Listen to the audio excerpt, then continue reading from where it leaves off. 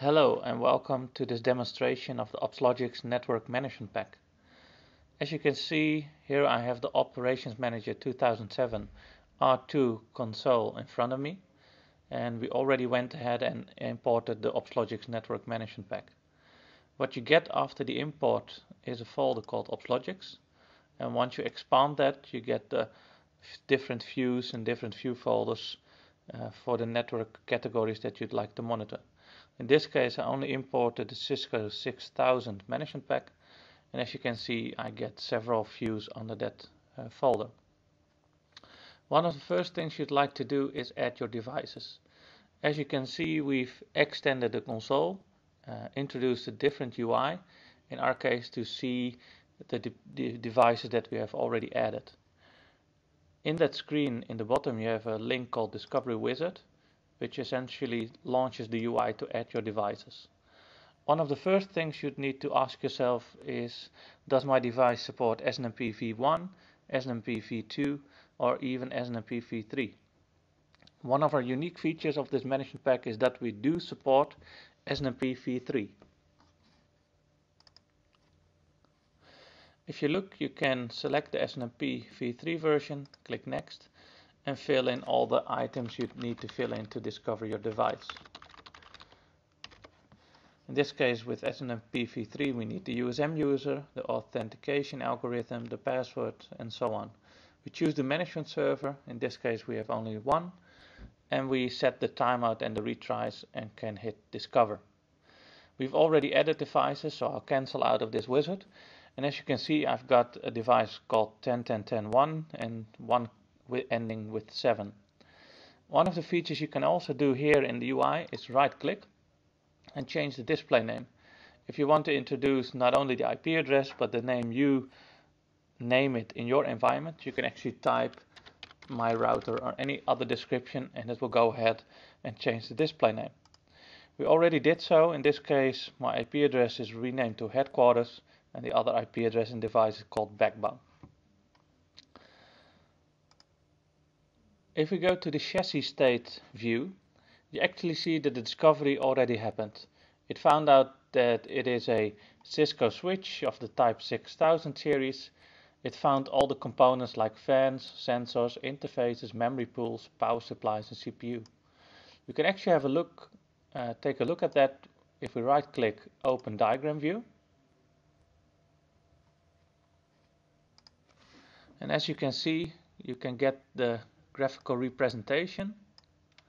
And if we resize this a bit, you see the category CPU fan.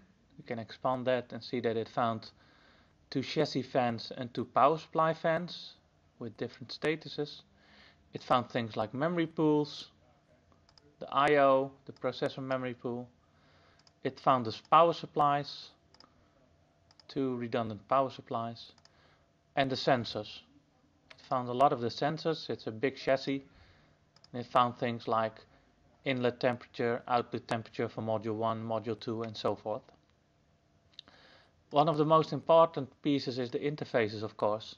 In this case, if we expand the warning interfaces, you'll see that it found a lot of the interfaces, in this case gigabit Ethernet 9/18 with a different speed and different description.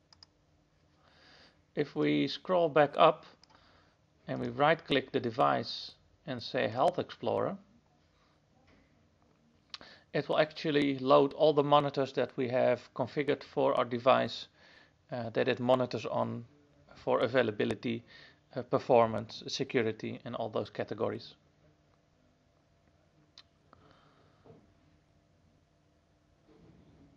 We'll give it a second to load. We'll expand the view, and you'll see that we also monitor availability and performance. In performance you get things like CPU performance, interface performance, memory performance, use memory, but also things like availability, power supply availability, sensor supply availability, and so forth. What you'll see is that all the monitors have information, and in the final version of the management pack We'll also provide some online references and links to the knowledge base to supply even more information. Now if you look at interface availability, you'll see that things like operational state has been configured by default. But if we scroll to performance and go to interface and things like interface bandwidth usage, you can actually see that if you go to the override screen, and we'll go ahead and try and provide an override for this monitor, is that we are fully native. In this case we can set the critical level. When should the monitor go critical? Well, at 80% usage of the total bandwidth. What are the interval seconds, SNMP port, number of retries, the warning level, maybe we should edit this to 70. You can just go ahead and save this in the override pack. No different configuration outside, no connectors, all fully native in Operations Manager.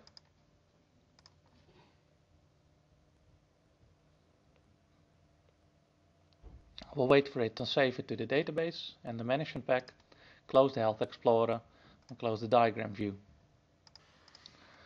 One of the other things we have is performance views. If you go to the general performance view for the whole device, you'll see that all the performance items are listed here. If I click this item about interface bandwidth, you'll actually see that this interface doesn't have any bandwidth at all, but that we collect it and that we do so for all the interfaces, plus many other performance views. We can also look at the individual states, things like individual CPU statuses, memory statuses, the fan states, power supply, and of course the state view for the interfaces. Of course we have alert views. In this alert view you'll actually see that the gigabyte interface 1/47 had exceeded its bandwidth threshold and went to a critical state. Now if we sort it on resolution state and go ahead and look at some of the new, you see that we do things like operational downstate and upstate as well. One of the nice integrations you could do is work with Savision Live Maps. And in this case we went ahead and created a diagram live map view. If we expand this out and close the actions pane, you'll see that we created a map which holds our two routers, the headquarter routers, which is a Cisco 6000 series, and a backbone router, which is also a Cisco 6000 series. We configure the line, which is connected from one endpoint gigabyte Ethernet 2/1 to the other one, and all the information there. And even though there might be some interfaces that are in a warning state, you'll see with this integration that we still can conclude that the line between the two locations is still healthy and